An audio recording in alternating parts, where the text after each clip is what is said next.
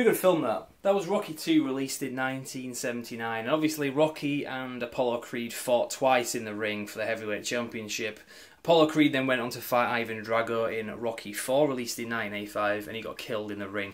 Now, they never really kind of followed that up in terms of the Creed family. Why would they? He wasn't the main feature of the films.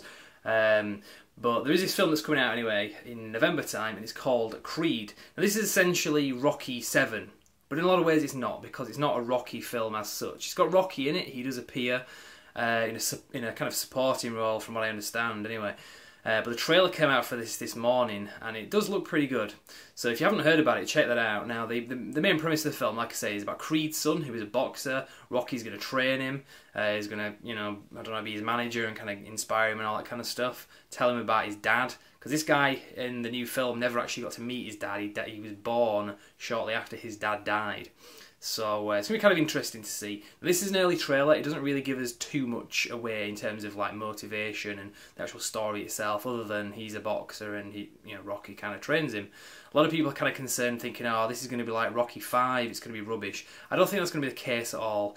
I think the problem with Rocky 5 was that obviously we wanted to see Rocky get in the ring and stuff, like he's the character we follow. That's not going to be the problem here, because this is the Creed film, so we are going to follow him, and if it does follow that same format of, he steps in the ring, the main character, he can do that. It's Creed now, so we'd have to kind of be ridiculous. A lot of people kind of slated the last Rocky film, Rocky Balboa, saying, oh, he was too old, it was ridiculous. That was kind of the point of the film. If you didn't like it for that reason, you didn't get the film. It was ridiculous, don't get me wrong, but that's not a reason to dislike it, I don't think. It was a good film anyway.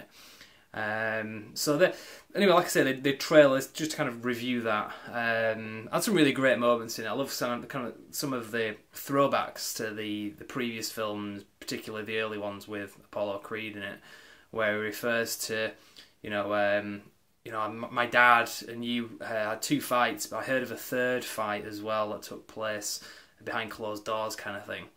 I thought that was pretty cool kind of touch to it. It just kind of, reminds you what world it's set in. Because when you watch this trailer, it's easy to kind of, particularly the first part of the trailer up till Rocky appears, it's easy to think it's just any other boxing film.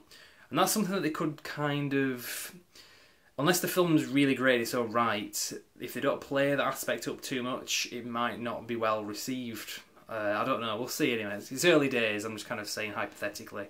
There's nothing to suggest that's going to be the case. So that's kind of my thoughts on it anyway. The actor that's in it is Michael B. Jordan, not to be confused with Michael Jordan, the basket player. Michael B. Jordan, supposed to be quite a good actor. I say supposed to be. I've never seen him in anything myself, but from what I understand, a lot of people that I know have, and they've all said he's quite good. He is in the upcoming Fantastic Four film, which is coming out in August, I think. He's playing the Human Torch. Not that that's an endorsement. I don't know if that film's going to be any good or not, but that's just kind of a bit trivia for you there.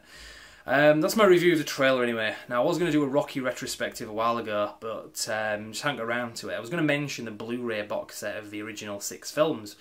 Kind of a bit of a warning for you as well about that. In fact, I'll throw that out now. If you're going to upgrade, because I owned these films on having taped them off TV, to then buying the tapes in the mid-90s, to then upgrading to DVD. And then there were other DVDs that came out that were slightly better. And then there's Blu-ray that's come out as well. So I've owned like 4 or 5 copies of these pretty much over the years. And I recently upgraded about 6 months ago to Blu-ray. If you're going to do the same, make sure this is the box that you get. Make note here as well, it's called a Heavyweight Collection. There is another one, I can't remember what it's called, but it's got Rocky and he's wearing a hat. If you're going to do this, don't get that box set, get this one, because this is the one with all the extras on. That other one, I believe, doesn't have quite as many extras. And I will also say as well, it is worth upgrading as well if you're into like quality, because particularly the first film, I didn't think that this first film could ever be presented in as good quality. I thought it's an old film, it was low budget, it's always going to look that way. Not the case. Get this and you will see the difference. Pretty much going to leave it there anyway. One last thing, I just want to call out this douchebag at Warner Brothers called Michael Bentkover. Yesterday some photograph leaked, well, sort of leaked, it was on the official Sylvester Stallone Facebook page anyway, the Italian one. And it was a still from the new Creed trailer. In fact, here is the picture now. In fact, no, I better take it down before I get in trouble. And I posted this on Instagram, embedded it in the website at brandxreviews.com. Within hours, this douchebag at Warner Brothers called Michael Bentcover sent a threatening email to my server provider in America. And they weren't amused by it either. They said, seriously, you know, hope this guy pisses off. Well, that's, you know, in kind of loose terms there. But, yeah, basically, this guy needs to seriously get a proper job. I mean, do people pay you to do this? Seriously? Why did this picture... What the hell? It didn't take revenue away from you at all. If anything, it kind of advertises your film. It didn't take anything away. It was a still. It wasn't like the actual trailer had leaked or anything like that. Seriously, man, what the hell is your problem? Michael Bentcover, screw you. Anyway, I don't usually do that on YouTube, but I thought I would throw that there because it was a bit kind of pathetic. So I'm going to leave it there anyway. So we'll be following the Creed film and doing a review of it when it comes out, no doubt, and also posting further trailers and stuff as and when these come out for this film. So if you're interested in this and other following news stories, there's a video coming up showing how you can follow us at Brand X Reviews, because we're on Instagram, Twitter, Facebook, all that kind of stuff. So for now, I'm going to leave it there. Keep watching, and there's some information coming up on how to follow us. Thank you very much for watching.